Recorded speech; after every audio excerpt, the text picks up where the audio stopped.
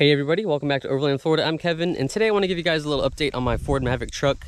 I've since added ditch lights to it, and I know there's going to be a few Maverick owners that watch this video and you're going to be curious as to where I got the parts and how I did it. So it's actually really easy. These are the JJC light brackets. They're from Etsy.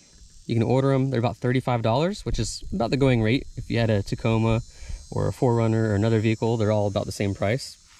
And it was really easy to install. It came with all the hardware, which really is basically just the bracket. All you're going to do is you're going to take this plastic little cover, you're just going to peel it back, that comes off, and it's going to open up, and you can see on the inside of the hinge right here there's a bolt. You undo the bolt, put the bracket in place, put the bolt back in, and reapply this little plastic rubber cover. That is it to install the bracket. And of course the lights, I ended up going with AUX BEAM. These are like $125.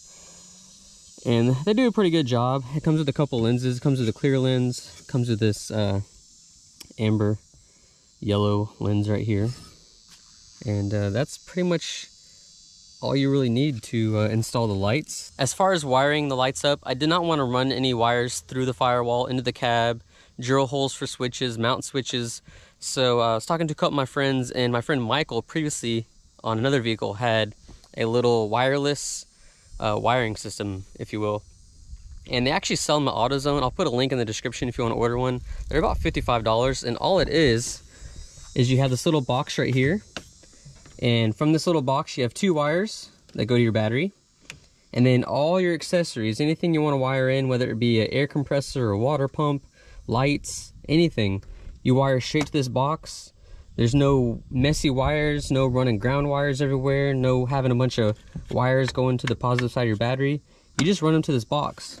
And then on the inside of my truck, I have a little keychain, or a little remote right here. And there's little buttons on it.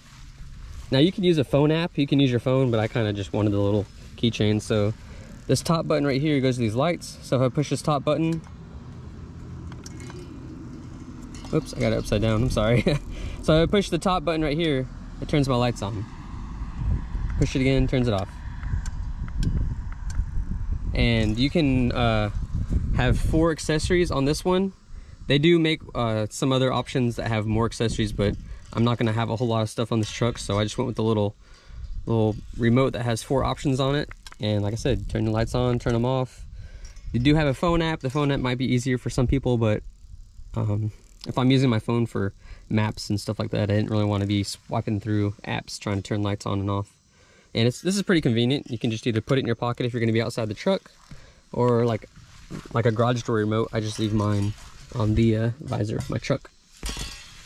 But that's really all it is, and it took me absolutely no time to wire these lights up. I actually impressed myself with how clean it was, and running the wires across to the lights and everything. This was just a quick little video. I'll put links to everything that I bought, which was just the lights that were about $125, the brackets, which were $35, and the Blazer little accessory switch right here, which is about $55, almost $60 at AutoZone. So I'll put links in the description for all you guys out there that want to add lights to your truck.